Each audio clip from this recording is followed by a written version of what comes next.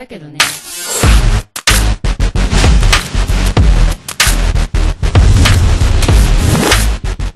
Hi there guys, and in this tutorial I'm going to teach you how to make this really smart gold text in Photoshop, cs4 or cs5.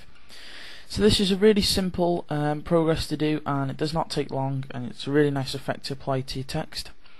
So let's get started. So we're going to go to File, New, and we're going to set the width to 720 and the height to 440 pixels and choose OK. So now we have this, we're going to hit Alt and Backspace. Control and Backspace to set our background color black. So make sure that your foreground color over here is black, to color this black. It's going to delete the lock layer. It's just a layer.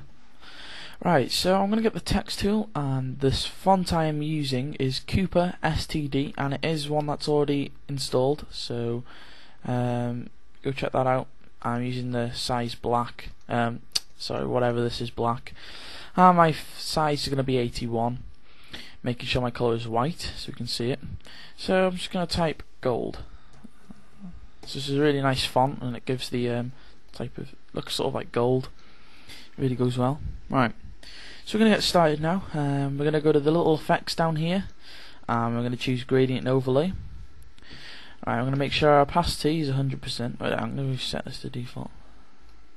Reset. I don't know why, but I'm going to choose black to white. What the hell, why isn't this working now? What have I done?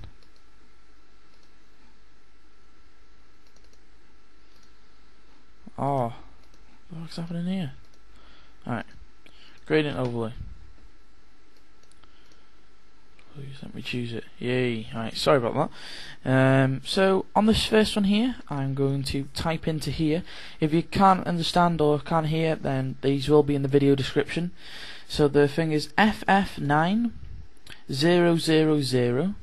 Alright, so we have this nice orange.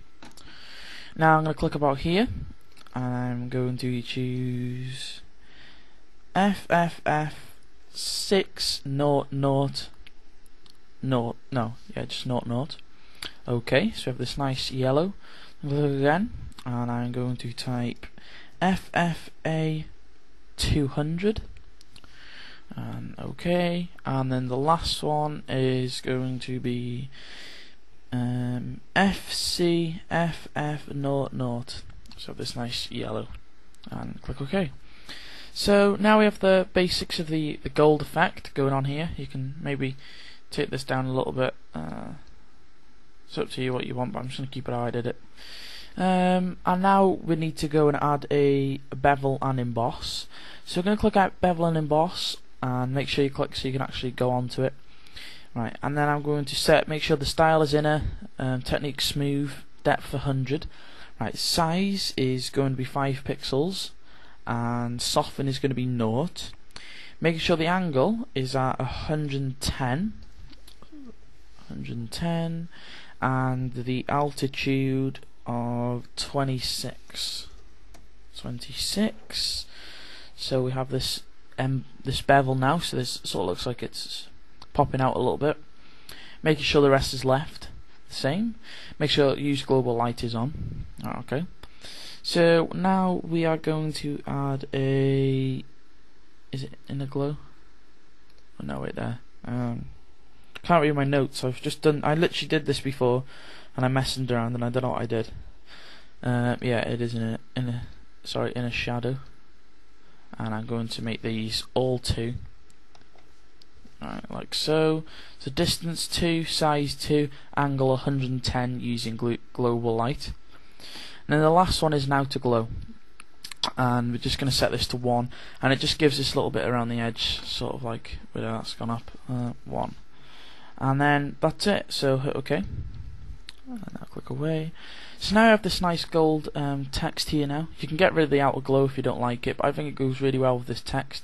And as you can show, if you just change the text to anything, this does work nice on most stuff. You know, that outer glow doesn't really go with this, but the actual type of gold really does work very well.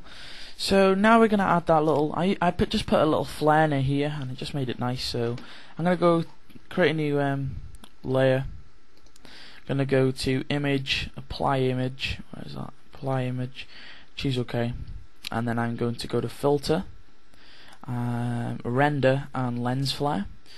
And what I've done is I've got the 105mm prime, so it would have looked like this or something.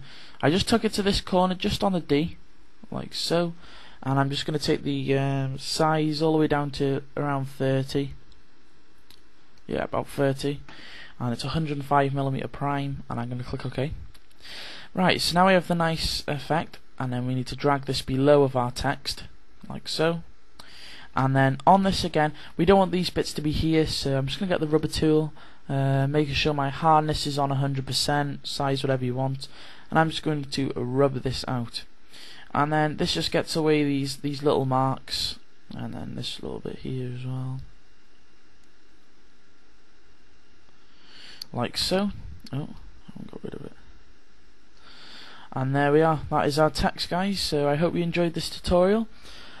Please like the video, does help, and subscribe. So see you guys.